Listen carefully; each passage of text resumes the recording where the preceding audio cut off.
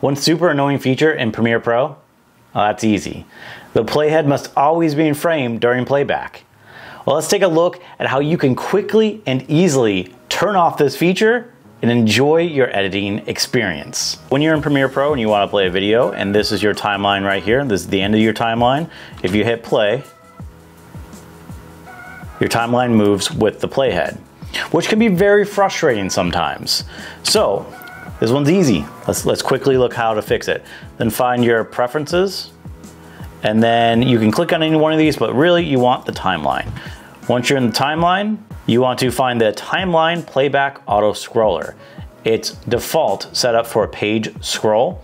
So if you click on this, you have no scroll, page scroll, and smooth scroll. No scroll, which you can be anywhere on your timeline whenever the video is playing. You have auto scroll, which will be static, but as soon as your playhead comes off the screen, it automatically jumps forward in order for your playhead to be back on the screen. Or you have smooth scroll, which moves everything continuously during the process. So to turn that off, really simple, no scroll, hit OK.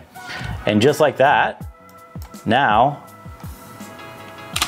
you can be anywhere in your timeline while your video is playing, which is super convenient when you want to be editing on the fly. So if I want to be clicking here and then maybe adjusting some settings here under your effect controls, you can change it like that while the video is playing. It's very convenient to have. So I hope this quick tutorial was helpful to somebody out there, because I can tell you it's pretty embarrassing how long it took me to figure this one out.